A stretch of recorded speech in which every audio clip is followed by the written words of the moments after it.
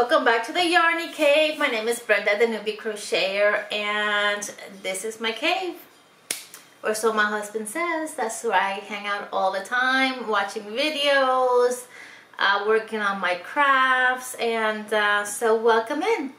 For those of you who are coming back, thank you for being part of my family, and for those of you who are new, thank you for jumping on board and taking the ride with us. I truly appreciate it. You all mean the world to me, and I do this because of you.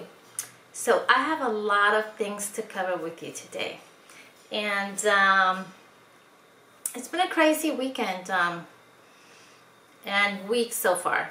I also work from home, so I've been having some connectivity issues with my work computer, so that has been a challenge. So that has been keeping me really busy, but this past weekend has been all about polymer clay hooks. We've had many orders come in for hooks, and we have been very busy.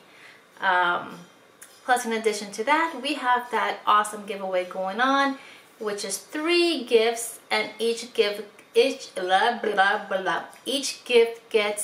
a custom hook. So I have to make hooks for those giveaways. So on top of making those, I had some orders, and I've been really busy this weekend. So, but there's also some things I want to show you. So let's start first with those of you who have mentioned about blocking boards. We sold out of all the large 12 by 12 blocking boards. For those of you who got them, thank you so much for your orders. I hope you like them, and I hope that you put them to good use. We still have just one left of the large subscribe sign, which is $40, and that is shipped in the US. You just have to email me, let me know if you're interested in it, and tell me whether you want a stand in the back, or if you want hooks to put on the wall. So we only have one of those left, and we still have the small 9 by 9 blocking boards. We have the lighter oak, and then we have 2 of the darker oak. Whoa. And 2 of the darker oak still available. They do have little feet in the back so that it doesn't scratch your tables or whatever it is, wherever it is you put them on. So those are available. So once again, just shoot me an email. My email is brendathenewbiecrocheter@gmail.com, and I can go ahead and help you with that. And put you on pause for one moment. Okay, sorry. Okay, now that we're done with that, hooks, guys. I made all these extra hooks for giveaways. So 3 of these will go in the giveaway that I currently have, and then another one extra for just in case. You guys know I usually do giveaways at every 100 threshold. Thanks for so many shout outs and the support of so many other channels helping me out. We have grown so quickly. We are going to do another giveaway when we reach 1,500. And then again when we reach 2,000. So, and the giveaways are going to be a little bit bigger. Either that, I'm thinking either a little bit bigger, or I'll try to do multiple giveaways within each giveaway. So I'm still kind of debating. I know you guys enjoy my hooks. That's what I've heard thus far, and I think it's kind of nice to give more opportunity. Instead of doing one big giveaway, give more opportunity to more people to win something. I also received an order for 3 hooks. I'm not gonna say who ordered them, but I decided, you guys know that I normally pack up my hooks in these little burlap sacks. So I was wondering, so how do I do this? This person wanted 3, so this is what I did, and you tell me your thoughts. Well, I usually wrap it with my card and a bow. So what I did is I created a burlap with 3 sections, and then just wrap them up,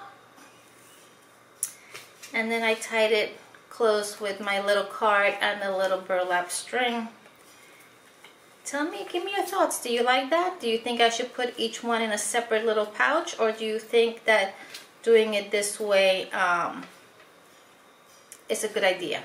Give me your feedback. I kind of like it all wrapped up together, but I want to know what you guys think. I also have, give me a second. I also have somebody who ordered a set of 5, guys. And so I made a really large sack to put them in. There's 5 slots in here. I can't put them in there yet because the hooks are still wet. I've done one of the second to last finish on them, but I will show you what they look like. This person wanted a specific set of hooks, and then she wanted the polymer clay to match the color of the hook. So it's beautiful. I love it. I hope she loves it. And I'm gonna show you, but I have to be very careful because I just did one of the finishes and I don't want them to fall. Even though it dries pretty quickly, I just don't want them to fall. So see if I can do this.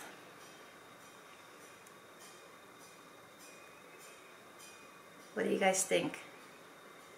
It's a set of 5. It has a from small, it's got a G, it's got an H, it's got a J, it's got an I, and a K hook. And there's 5. See the yellow one in there? There you go. See the yellow? It's got green, yellow, pink, purple, and blue. It's an entire set of a specific brand. And I really hope this person really enjoys this set. I love it. I love it. And let me put it down. I don't want them to tip over. I like to let it sit overnight, 24 hours between layers of finish. So they're going to dry today. Tomorrow I'm going to do another layer. And then hopefully, what's today? Tuesday. Hopefully by Thursday, I will put them in the mail and send them out. The others have gone through the process. This is already all done. I worked on these on Friday, Saturday, Sunday, and packed them up this morning. So these are ready to go. So yeah. So are you wondering about my top again? Oh God, you guys know how I am obsessed with this top. This is C Dana's Crochets. It's called the Prosperity Crop Tee. I will link the Ravelry pattern link in the description box.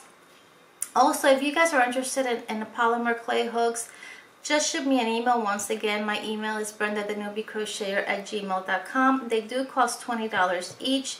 That does include shipping. If you order multiples in one order, then I make a special, I give you a little bit of a break on the price. But yeah, if you're interested, just shoot me an email and just let me know if you're interested.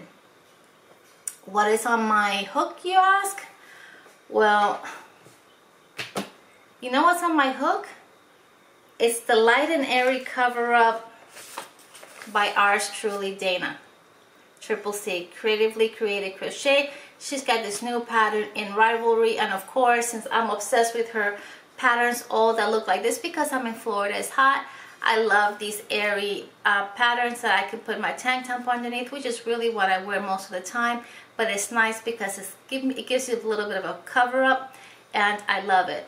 This is called the Light and Airy Cover Up by Creatively Created Crochet, Ardana. This is her beautiful photo, and you can find this also on Ravelry. I will go ahead and attach and put the link below as well for you to reference to, and I'll show you where I'm at so far. I have posted a picture on my Instagram of a Bag of Day lacy poncho that I did. And for that, I used a Havana cake, which I don't have anymore because it's I used it up. But it goes, the Havana cake went from blues, yellows, purples, greens, and it just really changed colors. And I was using 2 strings together, 2 cakes together, because the yarn is very light. So I only went through half of the cake. with it, so I decided to do my girl Dana's pattern with the rest of the cake. So this is where I'm at so far.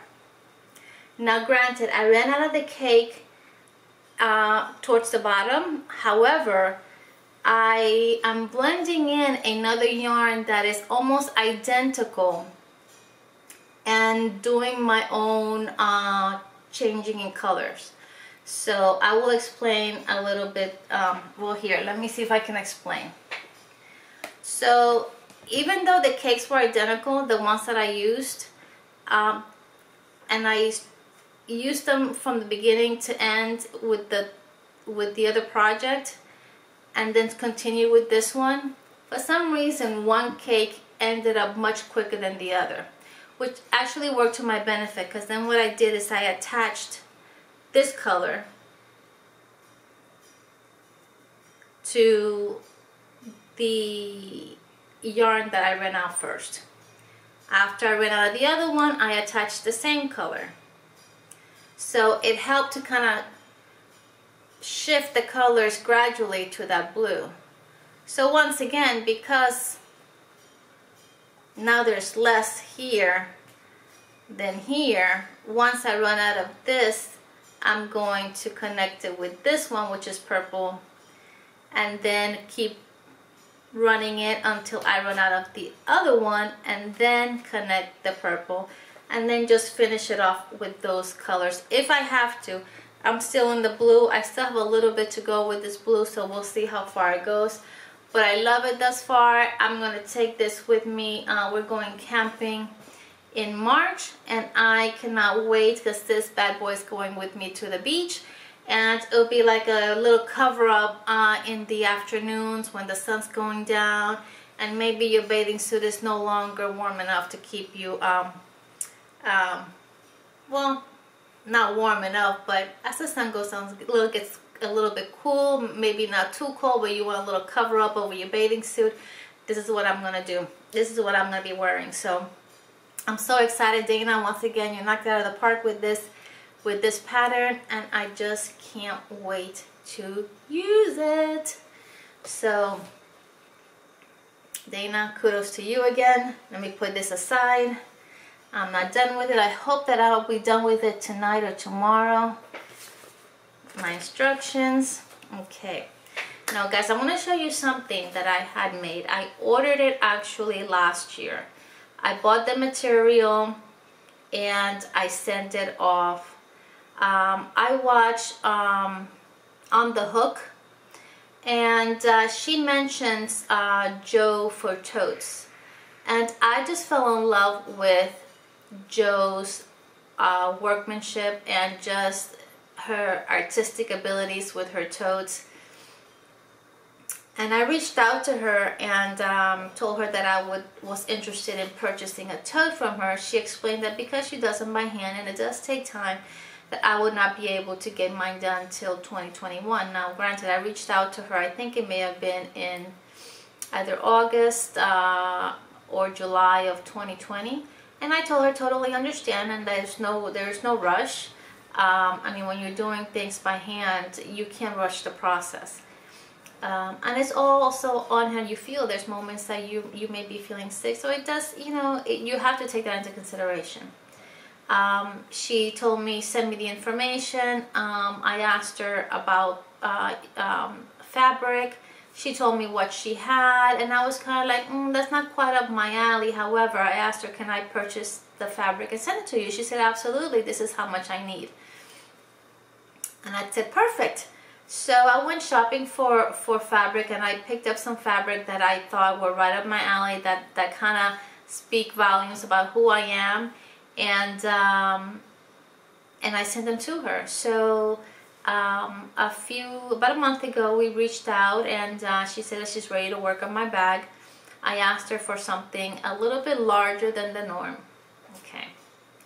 Why so large, you ask? Well, if you guys have watched me, you know that my husband and I go camping quite often, and I wanted this bag to be my travel bag when I go camping. So it's going to be not only where I store my clothes and my things that I'm going to take camping, but it's also going to back my yarn and my goodies, and that way I can keep everything in one big bag. I do have a camping tote that I can still use for other things, but this is going to be for my clothes and my crochet and my projects. You want to see it? I am so excited. Joe, if you're watching this, I am going to, which I hope you are, I love my bag. I cannot tell you how much I love my bag. And guys, if you guys are interested, I'm not going to give prices because it varies by what you order, but I will link her email below. She doesn't have a YouTube channel, but you can reach out to her by way of email and let her know that you're interested, and then she'll send you the information that you need in order to place an order. You ready? Okay guys, I may have to stand back for this because it is quite big. This is my camping tote. What do you guys think? I'm gonna bring it closer. It's got this beautiful medallion here, and it has a button so you can close it. It's a magnetic button, which is great, and it's a great size for like putting this kind of stuff. My patterns and other things. Look at my little campers. Look at this beautiful pink yarn that has got a bunch of arrows going this way and every way, which is usually what happens when you're camping. You're going each way and every way. Look at this beautiful striped yarn that she lined it, listen to me, fabric that she lined it with.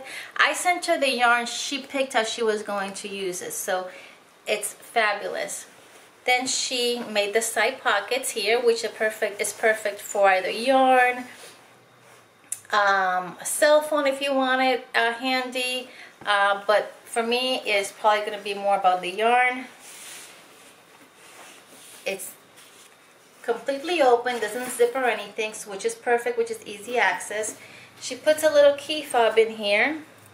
Whoops. A little key fob in here, and she puts some stitch markers.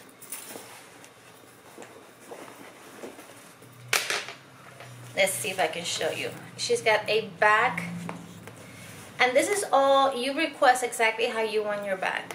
Okay, a bag plastic zipper, which is great because that way you can put all your little gadgets, your crochet gadgets, and you see exactly what you have. And on the other side, there's two pockets, which you can put cell phone, you can put anything you want, and then some little additional pockets here for hooks.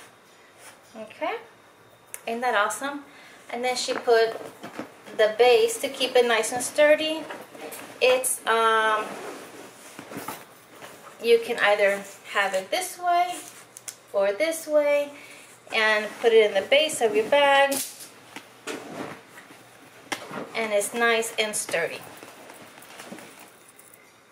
How big that is. And then the back, once again, it's got the little campers, and then the base is black, which is perfect. Oh, sorry. So this is my bag at the handles. Let's see if you can get this. You see the colorful little loops that she put on there? I love that.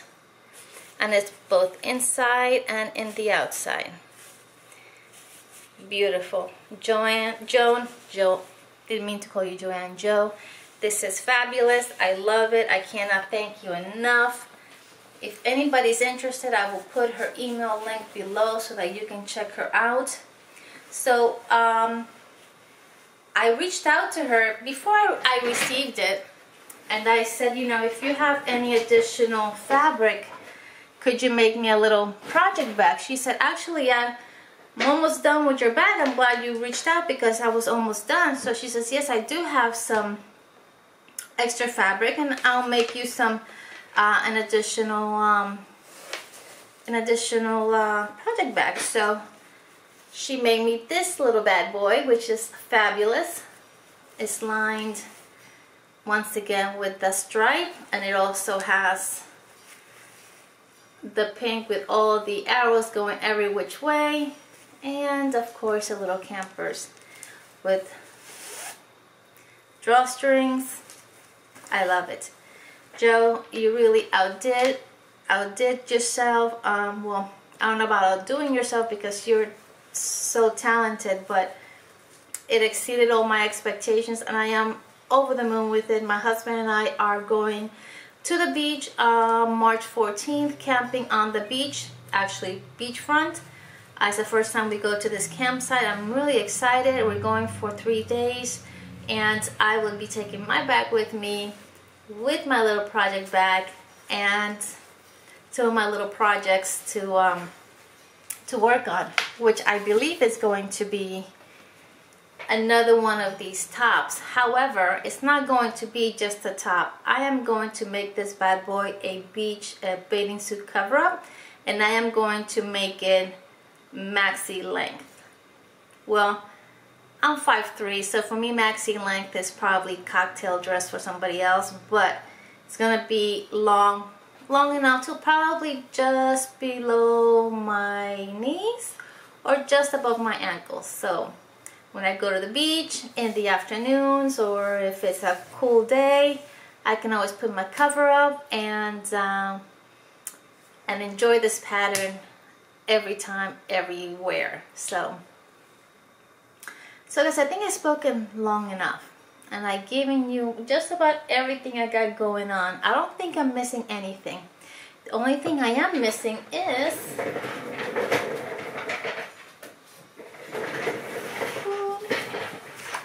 a year of positive thinking. So let's see what we have in store for February 23rd. February. It reads, gratitude and perfection. Some days you feel like you failed at life because you haven't done it perfectly. You said the thing you shouldn't have, or you didn't do the one thing you should have. When that happens, consider this instead. You are human and you're figuring out life with as much resilience and grace as you can muster. You made it to another day because you are supposed to be here. And in the moments when the weight of your perceived imperfection feels especially heavy, practice gratitude. Say thank you for what you've done right. That's graciousness. That graciousness will shift every time. No, I'm sorry. That graciousness will shift everything. Because gratitude is reciprocal. Bestow it on yourself always. Be especially when you need it most. Wow, this is absolutely so true. We are so hard on ourselves and we don't take time. We're so quick to thank everybody else and for things they do, but we don't take time to thank ourselves and be grateful for the things that we have done right and give ourselves credit for those things. We're sometimes so critical of ourselves and just think about the negative that we fail to see that in the midst of those few negative moments, there are tons of positive things that we've done, that we've made happen, that we've helped do, that we've impacted others with.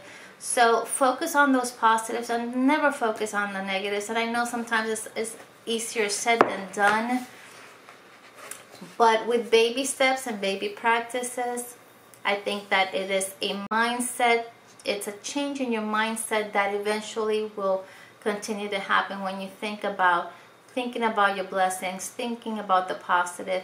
And when things happen that are not so perfect, you know, sometimes there is a reason for them, and sometimes it's a learning experience that you can say, well, you know what, that didn't go my way, but overall I learned something from it, and that is a positive thing. So guys, I just wish for you a blessed day, a blessed week if I don't talk to you later. I love each and every one of you guys. Once again, thank you for being part of my channel. Don't forget to subscribe, share, like, comment if you can. And as I always close, peace from the Yarny Cave. I love you guys. Have a blessed day. Bye-bye.